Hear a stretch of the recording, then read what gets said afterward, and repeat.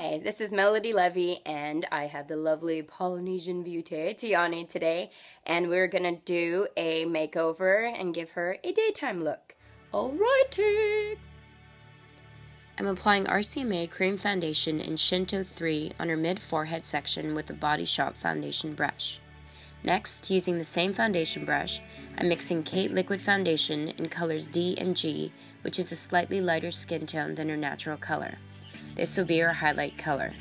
When applying highlight, imagine a flashlight shining on her face and see where all the elevated areas would be, or all the areas that the light hits. Those are the places that we want to stand out and brighten, and we'll apply the highlight. Mid-forehead, down the bridge of her nose, eye area, inner cheek, right below the nose, above the lip, and on the sides of her face and chin.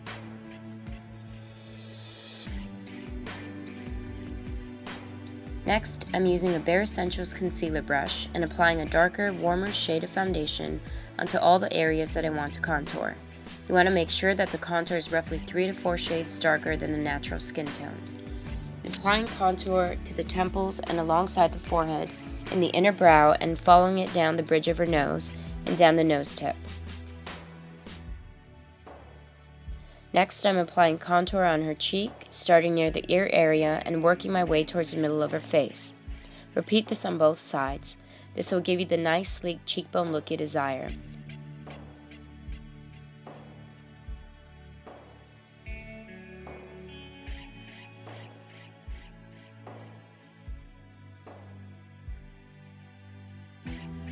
Lastly, apply the contour alongside the jawline.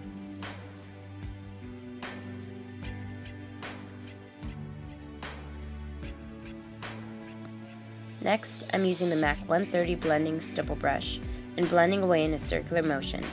I'm blending in a circular motion back and forth, which also helps to conceal pores while you're creating that perfect canvas. When blending the cheekbones, blend from the ear inwards to the middle of the face. Make sure that you really blend away the jawline, forehead, and all areas, leaving no harsh lines left behind. Unblended makeup is no bueno.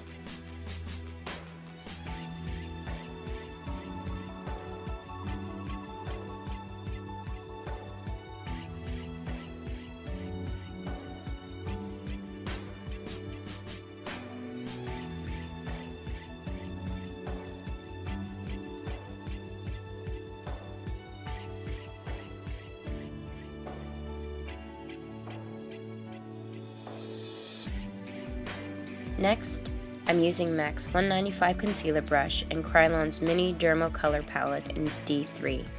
I'm using a lighter concealer color alongside a semi-darker caramel warm tone and mixing it with the excess foundation to create the perfect tone for under the eyes. When covering under the eyes, make sure to do so with light pressure as the skin around the eyes are very delicate. Stay away from colors that are too light for you when covering dark circles, as this will make the eye color appear more gone and noticeable. You need the warm tone to counteract the blur blood vessels under the eyes. Also, the concealer palette I'm using is quite drying, so I'm mixing it with foundation to let it be more blendable.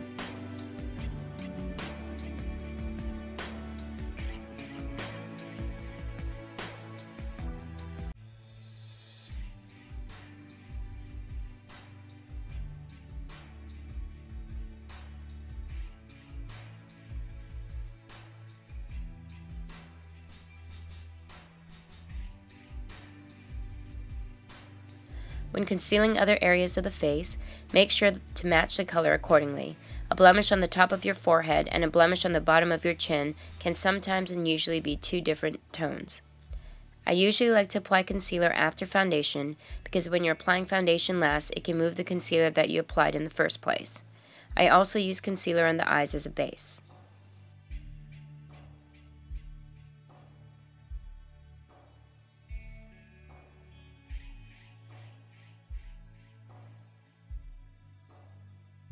Using the 130 brush and my finger, I'm blending in the concealer and lightly tapping in whatever small areas of concealer with my finger. Sometimes a brush can move the concealer around too much. You can also use a sponge tip or a beauty blender. Just make sure to use light pressure.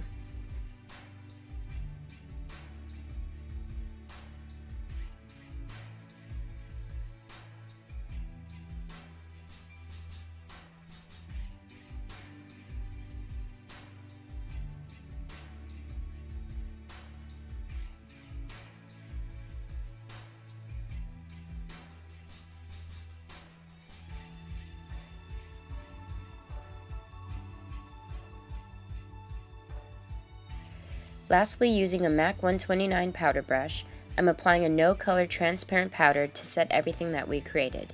Be careful when using a translucent powder as it can leave a film behind. RCMA makes a great no-color powder. Please note that you can also use a makeup puff when applying the translucent powder.